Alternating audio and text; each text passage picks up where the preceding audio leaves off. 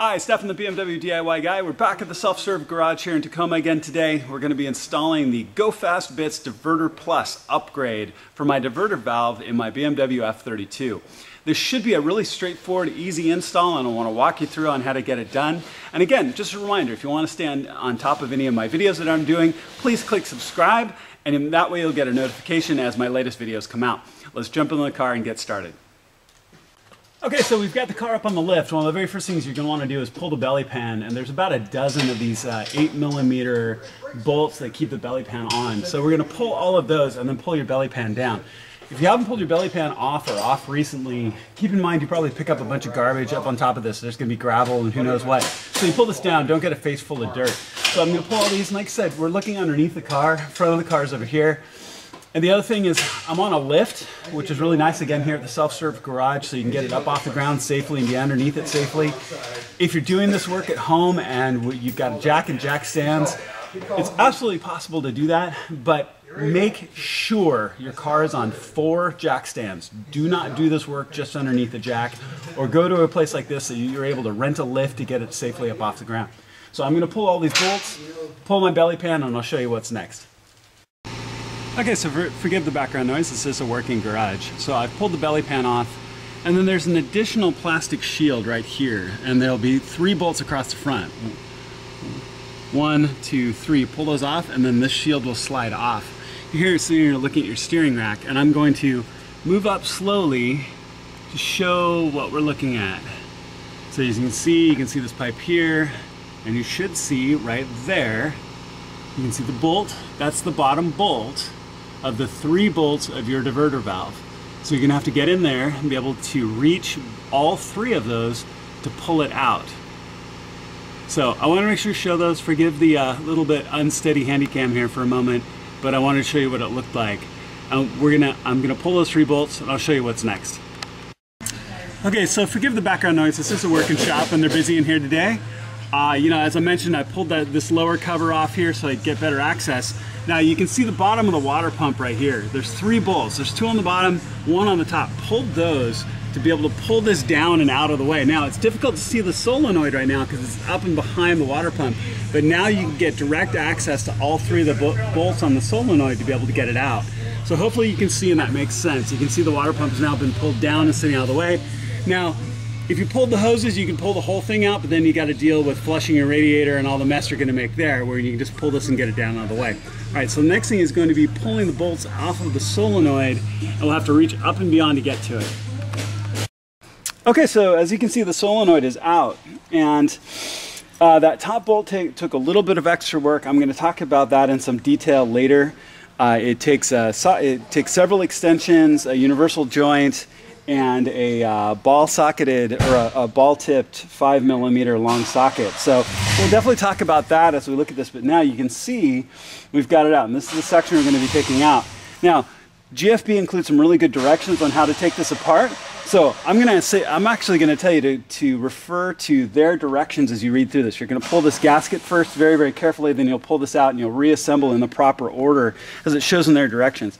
I'm going to walk through that process, but I'm going to refer you to their directions primarily. So I'm going to get this swapped out and I'll show you what it looks like when it's done. Okay, so we're all done. As you can see, we're successfully reassembled. Again, forgive the background noise, busy shop today. It's all assembled, looks absolutely amazing. And this is such a vastly better component piece than the original. As you can see, this is not designed for the level of boost that's coming off our turbos as we turn them up. So this really is going to make a huge difference. We've got the 3 bolts to put it in, and we're going to be good to go. Okay, so the diverter valve is in. It definitely went in much easier with the right tools than the other one came out, so reassembly was a lot easier. Now there's a couple of things. Again, the water pump is currently sitting out of place. You can see it sitting here, and this is where it would mount to its mounting plate right here as well. Now, also took off the mounting plate just to give more room to be able to maneuver in that space. So to give yourself more space, again, we pulled the 3 bolts from the water pump so it could sag and get out of the way, and then the 3 bolts from the mounting plate that it attaches to get it out of the way. So as you can see, everything is all plugged in and good to go. And now it's just a matter of putting the mounting plate back on, remounting the water pump, and making sure to plug the water pump and the diverter valve back in. and then reassembling the belly pan on the rest. So I'll show you that when it's done. All right, one last view. You can see the belly pan's back on. All of these 8mm bolts are in. And again, forgive the background noise, busy shop today. So belly pan's all back on, it's all good. So all we need to do now is put the car down, take it for a test drive. Okay, so back in after a successful test drive, drove the car for about 35-45 minutes, ran beautifully, no errors, no problems, and this really is a fantastic upgrade. And I want to touch on a number of things that I went through and actually explain a couple of things in a little bit greater detail than kind of in the moment of how to get that solenoid off and back on. So first of all, moved the water pump, as you can see, so used the Torx bit, or the Torx socket, excuse me, to remove those 3 bolts, and then I pulled the water pump out of the way. I didn't undo it, I didn't pull the hoses off, I was just able to move it and pull it out of the way. Then I also undid the 3 bolts as well to pull that carrier, or that plate that the water pump secures to, and took that off and set it aside. That gave me the ability to move the water pump around quite a bit, which allowed me to get to the 3 bolts for the solenoid much more easily. Now, they're 5mm hex bolts. So there's a couple of things to look at when doing that. I was able to get to the bottom one the easiest, and it's kind of in this, triple pattern, one on top, one on one corner, one on the other corner. And the bottom one, of course, was the easiest to get to. I could actually get to that one without moving the water pump. The one kind of in that upper middle position was a little bit harder to get to, and really moving the water pump made a huge difference. And then the top one was a bit of a challenge.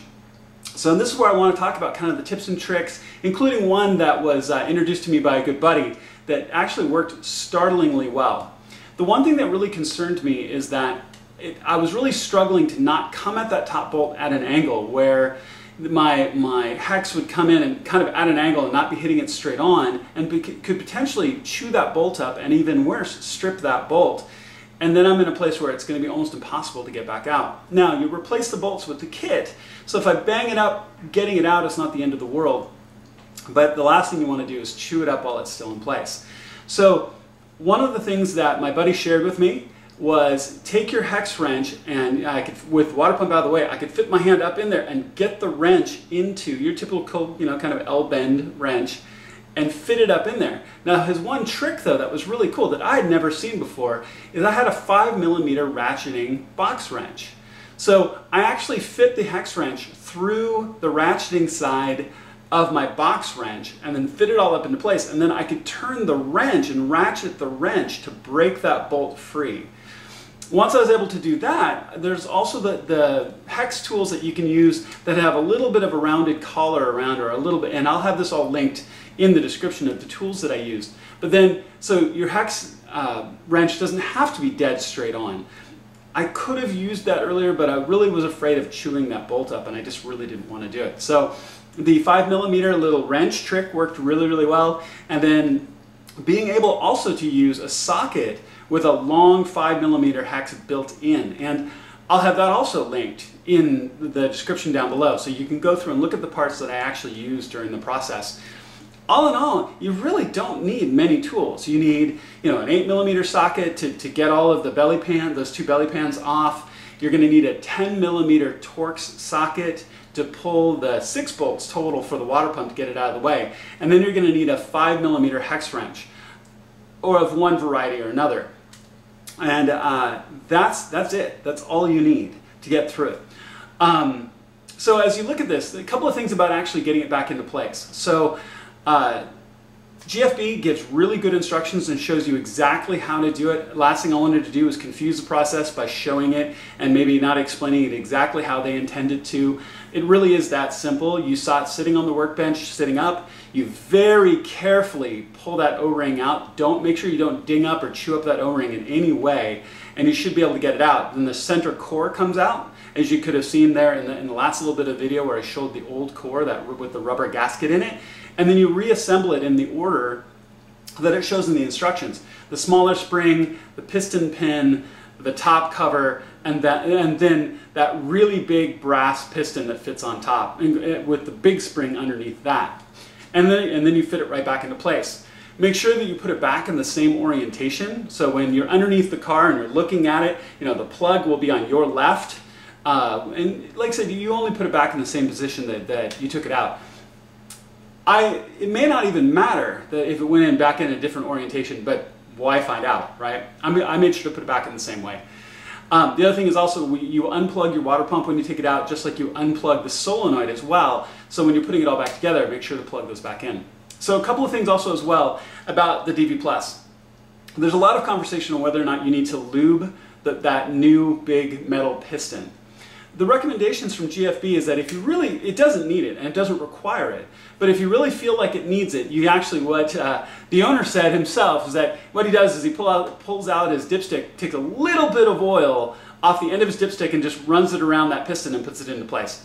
But again, you don't even need to do it. That also goes along with there's some wrong information out there that you need to service or take care of it or re-lube that piston. You absolutely do not. Now, there's also a big misunderstanding about that big mainspring behind that new piston.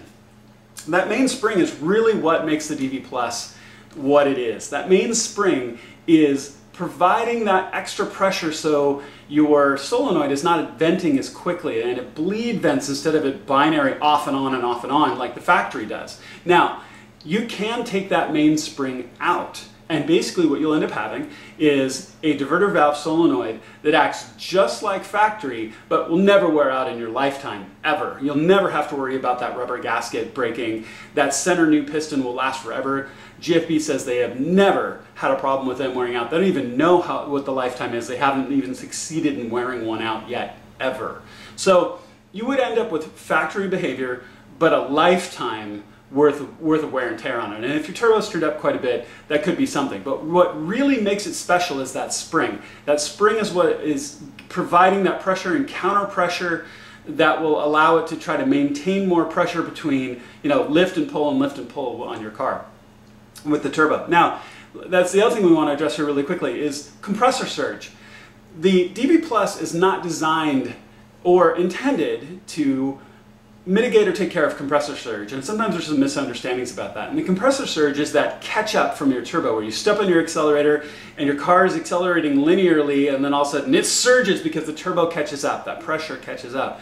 The DV Plus is not designed to deal with that. What it's designed to deal with is regulating the vent pressure between the two of them. So that bleed off pressure will happen more slowly and it won't just be either pressure or vent and gone. That will help make transitions between them and that will help reduce that gap between those, but it doesn't necessarily deal with straight compressor surge. That's how your motor's designed. It isn't going to do that.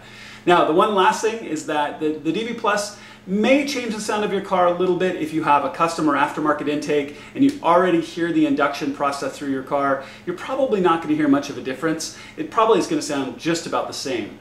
The DV Plus is different than the blowout valves that you see on like some of the N55 motors and others like that. The DV4 acts differently. So all in all, this process really isn't that hard. I strongly recommend it, and it really takes simple tools. Again, I'm going to have all of my tools listed down below to give you a bunch of options to get through it. I really appreciate that I had an extra set of hands at one point to help hold the water pump out of the way, which was really, really great. You could do it with one person, but it was kind of nice to have an extra set of hands at one point as well. So I want to thank Go Fast Bits. What an incredible product this is. I showed the DV Plus to a good friend of mine who is a 20-year plus master mechanic. And he looked at the manufacturing and the clearances of the piston, both the inner piston and outer piston, and was just blown away by it. He was like, that is some seriously high quality product. And I completely agree. So I'm really excited to have this in my car, not only as a preventative maintenance, as my turbo is significantly higher than factory, and so therefore that will last longer, and in this case probably infinitely. But then also that shift between the two, that bleed off effect. I'm going to get better performance out of my car because my turbo's not going to bleed off as quickly. It's going to bleed off more slowly because of how that valve works, and I have that main spring in. Now, the last thing I want to touch really quickly, it is possible in some occasion for your car to throw an error code. If it does, it's actually perfectly normal and to be expected.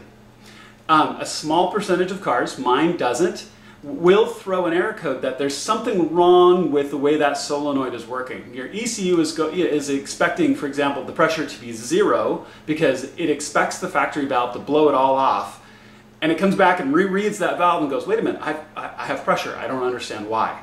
So it's not harming your car in any way, it's not hurting anything in any way, and it might be possible to get that code factory removed, or excuse me, removed from your ECU. It's certainly possible. It's something that I'm looking into just as research, though I don't have this particular issue.